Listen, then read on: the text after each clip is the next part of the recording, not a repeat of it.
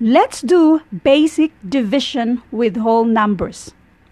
We need to do this kasi I saw some of my followers don't know the basic division or sabihin na natin na nakalimutan na ito. Let's help them. First, what is division? Division is a basic math function that allows you to take a starting number and break it into equal groups. It is the process of taking a whole item or a set of items and splitting or dividing them into equal groups. When you use division, you are starting with a larger number and breaking it into smaller equal pieces. The goal is to see how many times the smaller numbers will fit into larger number. Division has its own special terms to describe parts of the equation.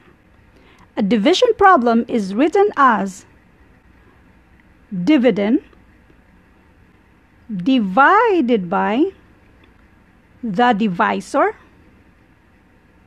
equals the quotient. The dividend is the starting number. It is the number we are going to break into groups.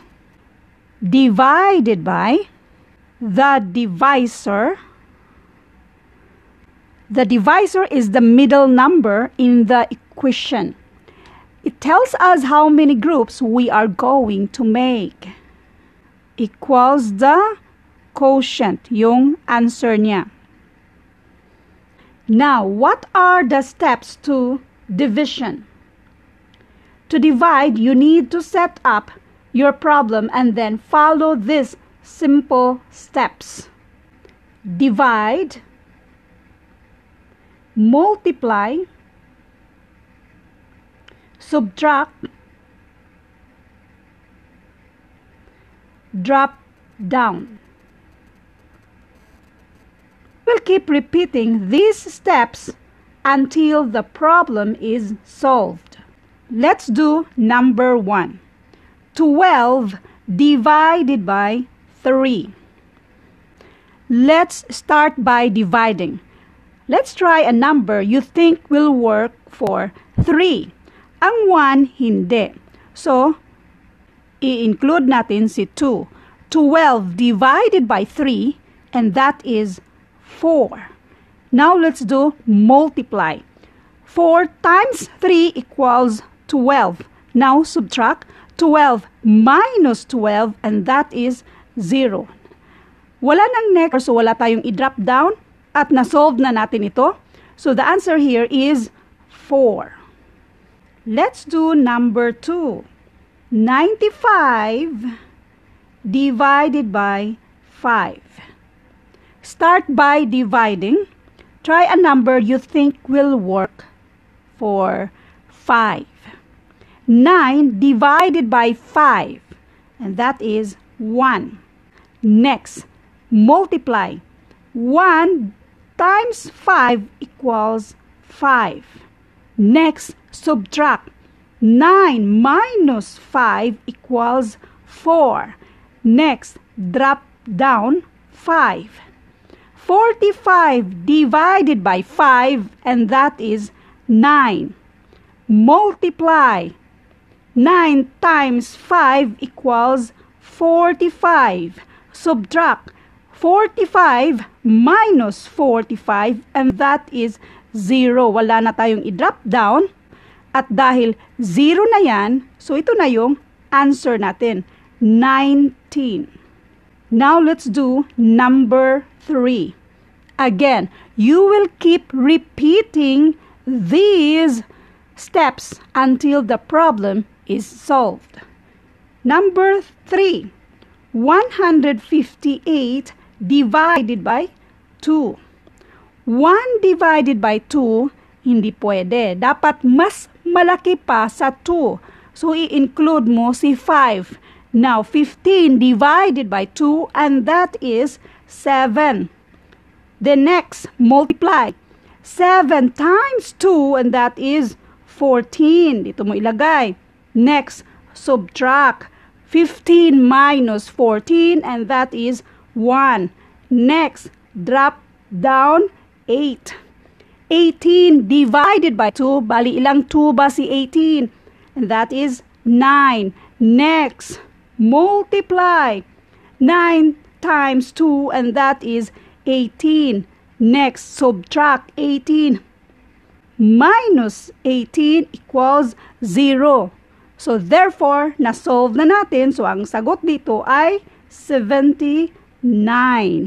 Now, let's do number 4.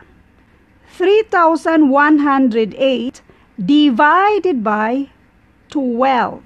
Let's start division. 3 divided by 12, hindi pwede. Dapat mas malaki pa sa 12. So, i-include natin si 1. 31 divided by 12. Ilang 12 ba sa 31? We do first division, divide.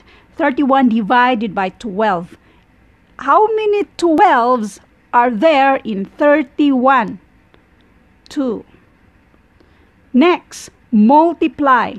2 times 12, and that is 24. Next, subtract. 31 minus 24, and that is 7. Next, drop down 0. 70. Bali, divide ulit. 70 divided by 12, or how many 12s are there in 70? So 70 divided by 12, there are 5 12s sa 70.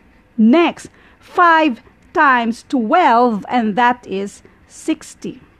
Next, subtract. 70 minus 60, and that is 10. Drop down 8. 108 divided by 12, that is 9. Next, multiply 9 times 12, and that is 108. Then subtract 108 minus 108, that is 0. So, ito na yung sagot, 259. 259. Next, dito tayo sa number 5. 2,632. I-divide natin ng 4. Ang 2, mas maliit pa sa 4, so i-include natin si 6. 26 divided by 4, and that is 6. Next, multiply. 6 times 4, and that is 24. Next, subtract. 26 minus 24, and that is 2. Then, drop down 3. 23 divided by 4, and that is 5. Next, multiply. 5 times 4, and that is 20. Next, subtract. 23 minus 20, and that is 3. Next, drop down 2. 32 divided by 4, and that is 8. Next, multiply. 8 times 4, and that is 32. Next, subtract. 32 minus 32, that is 0. So, ito na yung sagot. 658. Again, what are the steps to division? To divide, you need to set up your problem and then follow these simple steps.